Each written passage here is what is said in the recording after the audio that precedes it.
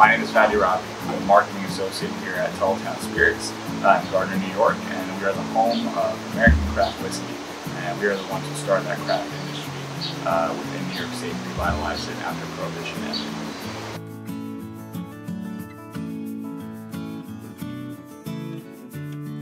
Each year, it's averaged out to roughly 50,000 visitors a year.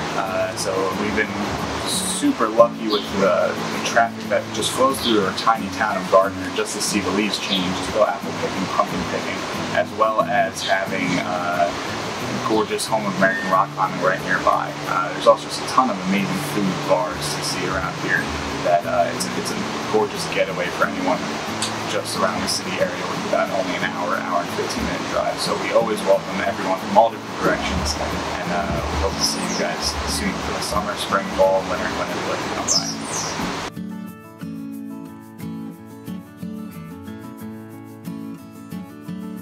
2001, Ralph Lorenzo bought this property to make it a bed and breakfast called the Bunks and the Guns for the Schwangunk Bridge, which is right across when you just look over that view. And the reason being is there wasn't enough luxury settling areas for rock climbers, and you want to create a place where people come back, unwind, and have a nice rest before going out the next day. The town, a lot of people actually move up here for the peace and quiet, so they kind of were concerned with the noise that would come with this big increase of drawing of crowds and tourism. So Ralph was stuck with 36 acres worth of land, and he didn't know what to do with it. And because it was zoned as agricultural farmland, you could open a farm distillery.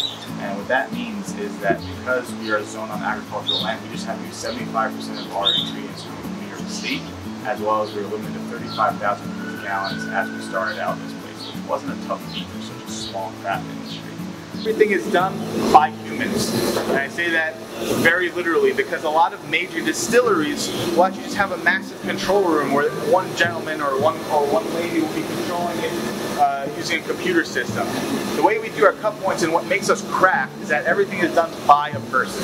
So our distillers will take off samples, nose it, try to point out the flavors that we don't want. If it's not ready yet, they'll let it keep running. As it gets closer to hearts, they smell it, they nose it, they taste it, and then they actually test the proof to see if it's up to the standards to switch it over and collect it into a separate drum. The same goes for the tail cuts, and then that's what gives us our crafted spirit.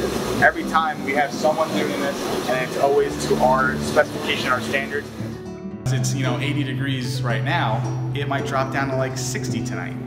That's very, very preferable for us. The reason being is because we want it to flow through that char level and basically a thin line of wood sugars.